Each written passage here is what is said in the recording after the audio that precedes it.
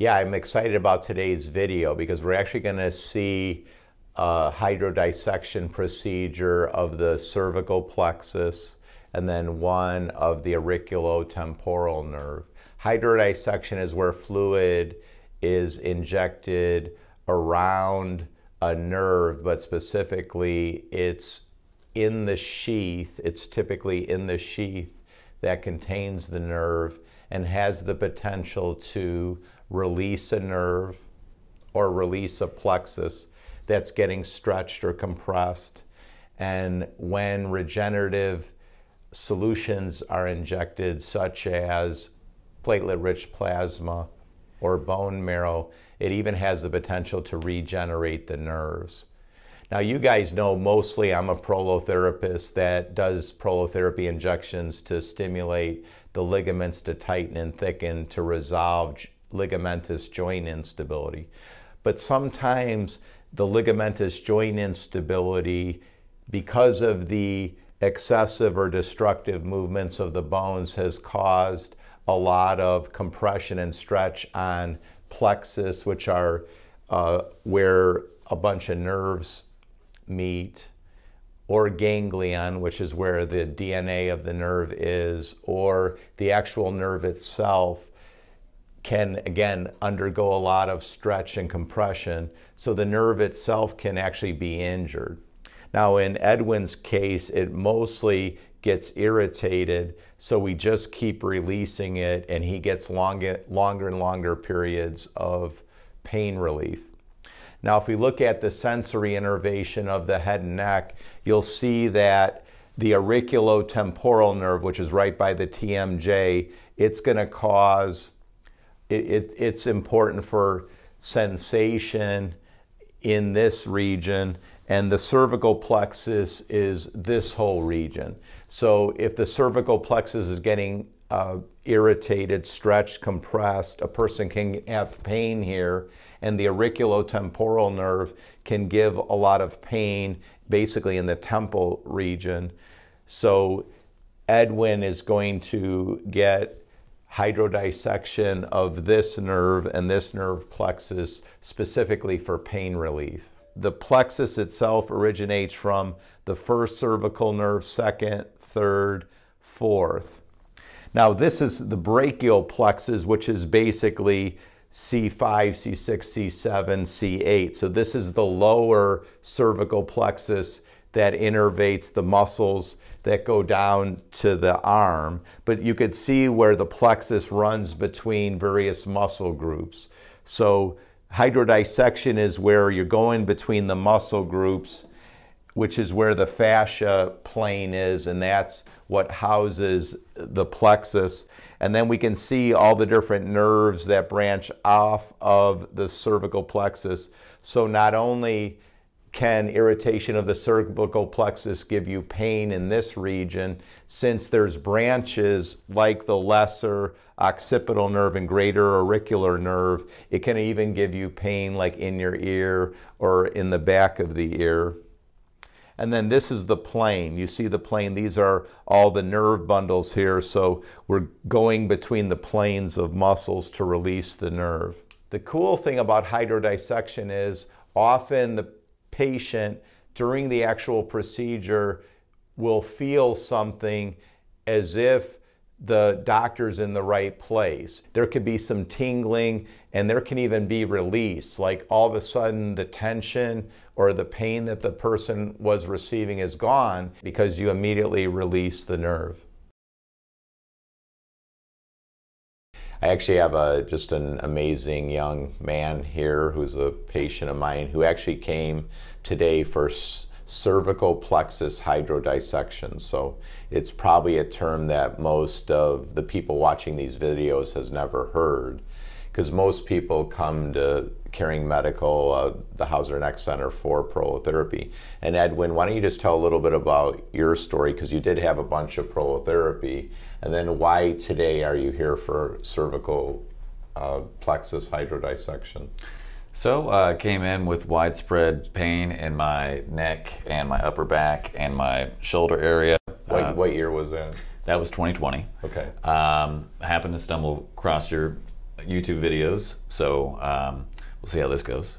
And came in for a couple visits and just to give it a shot, and it was working, so I kept coming. And during that time, I was noticing that I was also having some pain here in my jaw, and I just kind of figured I ground my teeth, and that's just how it goes. That's what the dentist said. So, and that's what a lot of other doctors said before I got here. So I just happened to mention it to him, and I figured that, you know, being Google doctor that a lot of people are, you know, it was just something that was probably structural because the muscles contract, and it was just going to be upset for the rest of my life. So when I mentioned it to him, he kind of opened up my mind to doing this hydrodissection, and he recommended getting a shot in this area on my neck. And my first questions were, I ask a lot of questions, and you should too, were, you know, how is that going to help when you're giving me a shot in my neck? And so he kind of went through the steps with me, which I'm sure he's going to go over with you now. Long story short, I had an open mind to it, and it lasted for well over a year, and it finally wore off. So here I am it's been what, probably 14, 15 months.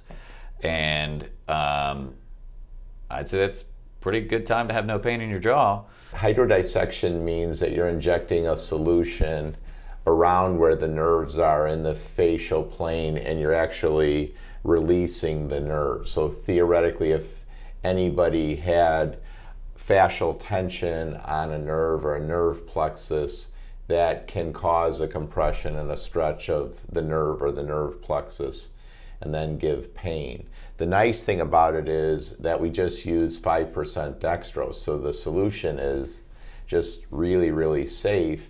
And just for fun, what we did today was, because you said that you were trying to get insurance reimbursement for it, right? You said you tried, but So I tried going the cheap route, which I'm sure you've heard before, and I went through my insurance, and you know, we're talking these doctors that are supposed to be vetted through the system and all that sort of thing, and I told them about this procedure because I figured, hey, if they're going to cover it, it's going to cost me that much, why not try it?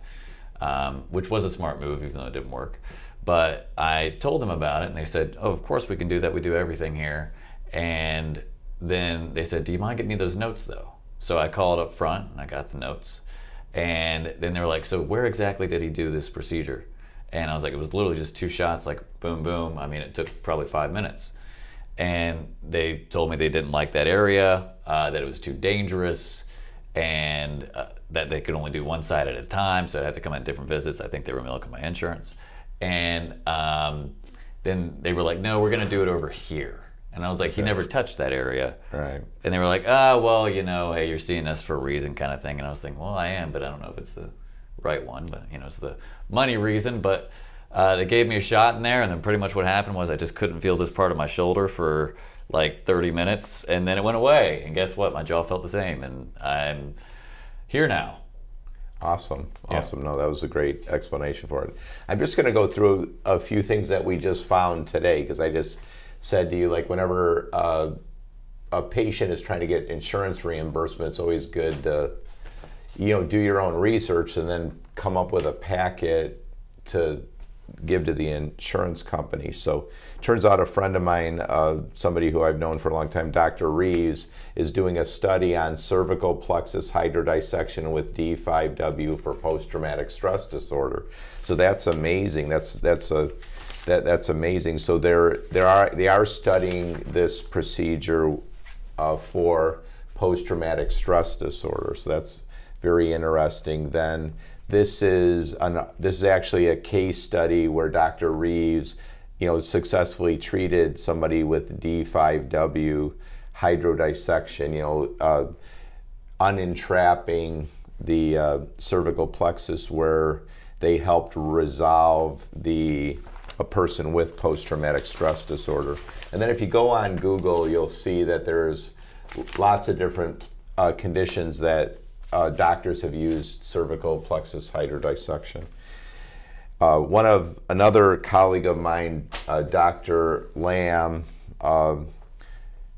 He wrote a really good review. It's called Transition from Deep Regional Blocks Toward Deep Nerve Hydrodissection in the Upper Body and Torso. And he did a retrospective chart review of the analgesic effect, you know, the pain relieving effects of D5W as the primary hydrodissection injectate to enhance safety. I'm not so, you know, Caring Medical now is a lookup zone. So I'm sorry, I'm looking down. So can you give me one of the various things that you can get on the internet? So, and you know, like I said, you could have an upright desk, but it still may be, you know, it still may be that you're doing something that's causing tightening of muscles, you know, then causing the condition to come back. So everybody should be doing things, you know, they should be doing things so we're not looking down, because it doesn't matter how much prolotherapy, and we should say the prolotherapy had a positive effect on you to stabilize you, but there was something else going on. Mm-hmm. You know, some of the things went away and other things didn't. That's why we decided it must be, you know, something in the anterior part of your neck.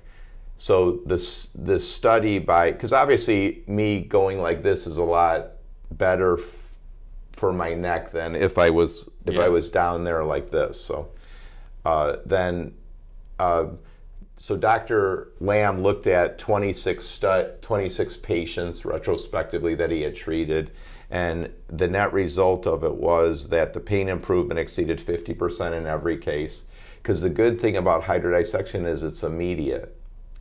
So you could have I'll second that. You could have a pain or something in your hand, and then you could do hydrodissection of the nerves to the hand, because it releases it right away.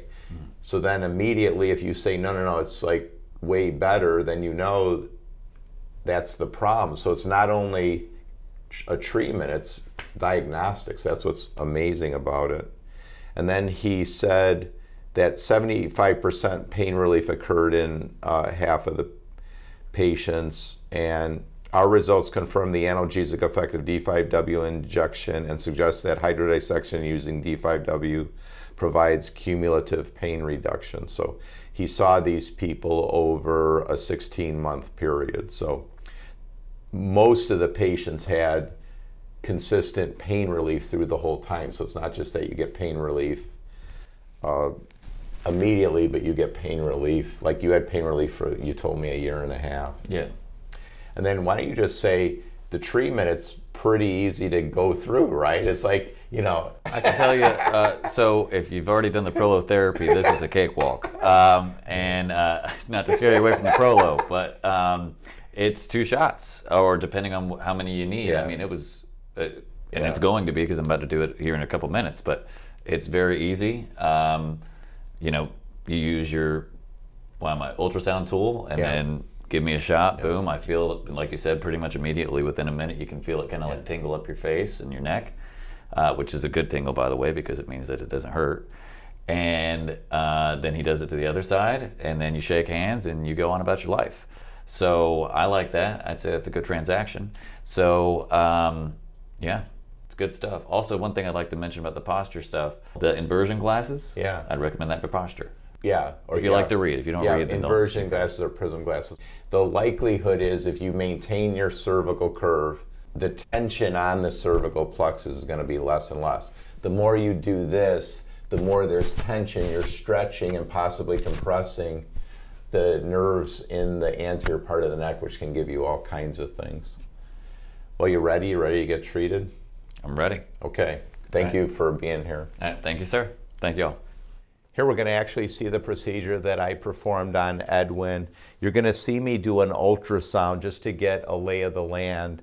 Here, the ultrasound probes down here. You can see the internal jugular vein, the carotid artery.